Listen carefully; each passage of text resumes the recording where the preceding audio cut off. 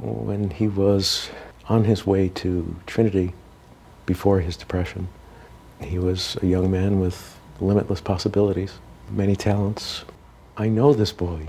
I know that he is not somebody who could kill Lauren. There's never been any explanation in our minds other than mental illness. He was taken to a psychiatrist who evaluated him and went to a psychiatrist again after the breakups. The psychiatrist did prescribe or offer to prescribe medications for him. And, Nathaniel refused the prescription. One of the things that the family really wanted to do was to find out really an answer. I mean, how did their son, who had no prior record, who was on track to go to a fine college, play football there, how did this happen? We tried to find an expert, a psychiatrist, who specializes in adolescence, and especially adolescent homicides. And so we located this doctor, Dr. Meyers, and sent down the information.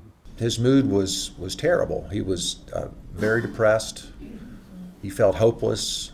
The way he put it, he was concerned about being stigmatized as being mentally ill, that maybe he was going to go crazy, and that by taking medicines it would mean to him that I am losing it. He had several diagnoses that were all active at that time of the event, that he had been in a major depressive episode for weeks, if not even months. He did have a full-blown episode at the time with his attack of Lauren. A lot of jurors, in my experience, almost don't want to believe that it can affect somebody to this level, that it could cause you to do something that you don't understand. A lot of times the jurors want somebody who's just out there howling at the moon, or but it's a lot more subtle than that. I think the lesson is that this type of depression, this type of mental illness is very common, especially in young males. Maybe an appeal will be successful. Maybe